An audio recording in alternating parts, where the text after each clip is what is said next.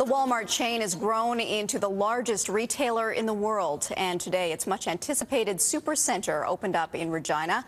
There were plenty of people eager to check out the new 175,000 square foot store today. It's essentially a larger version of the Walmart stores you are accustomed to.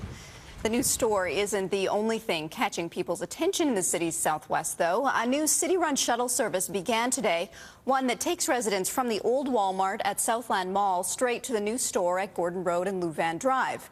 The service is raising questions on just who's being taken for a ride, customers or the competing businesses. Amanda Ferguson reports.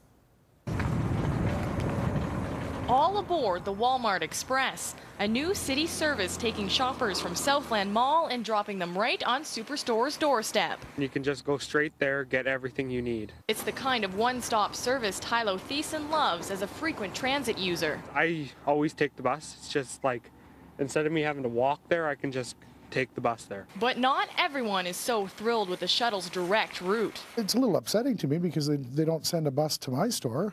Nearby business owner Garth White is seeing red over the city-funded route. I'm a taxpayer too, and I'm a Canadian, so I mean, I would rather them send the people over to my store instead of taking them out of the mall or out of my shopping area. It's got to be pretty upsetting if you're a competitor of Walmart and your tax dollars are being used to send customers to them instead of to your own business.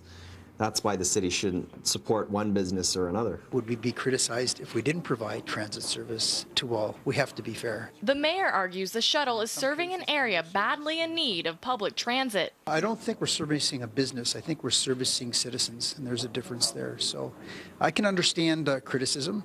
We have an obligation, though, to service customers that rely on transit. Back at Walmart, shoppers are ready to spend away thanks to a super direct shuttle. It gives an opportunity for us to get more shopping done there and get it all done in one opportunity than just having to go from one store to another store. The service runs until May 1st, when the city will redesign routes to serve new customers in the southwest. Amanda Ferguson, Global News.